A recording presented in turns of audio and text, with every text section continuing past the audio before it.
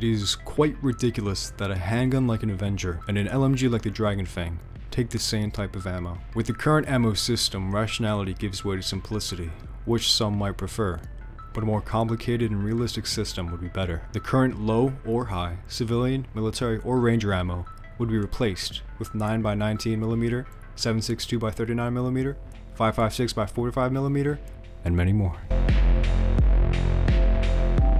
On land, there is prone crawling, crouched walking, and running. In water, there's only treading at a light pace. What's that? There's 3 guys with guns shooting at you? Too fucking bad. Back to the breaststroke, bitch. When holding shift while swimming, you should be able to swim much faster while losing stamina relatively quickly. And also, being able to swim straight down would be nice. We all know the pain in trying to loot something in the water that's right under you. There is an adrenaline item in this game, but no one uses it because of its rarity and uselessness. Using adrenaline and energy drinks would increase your movement speed, reload speed, and jump height by a fair percentage. And since Nelson seems to be taking inspiration from PUBG, he should have no problem adding this.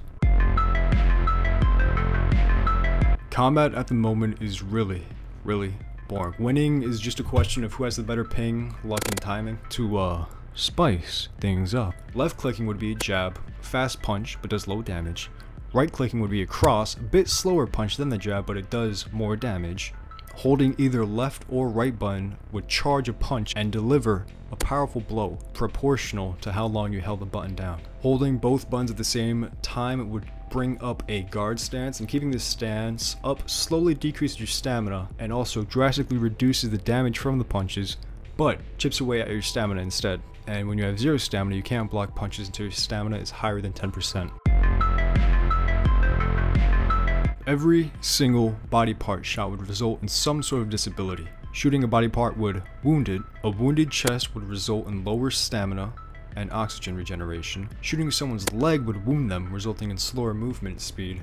And shooting them again would break their leg. A wounded arm would decrease reload speed, gun pullout speed, and use item speed.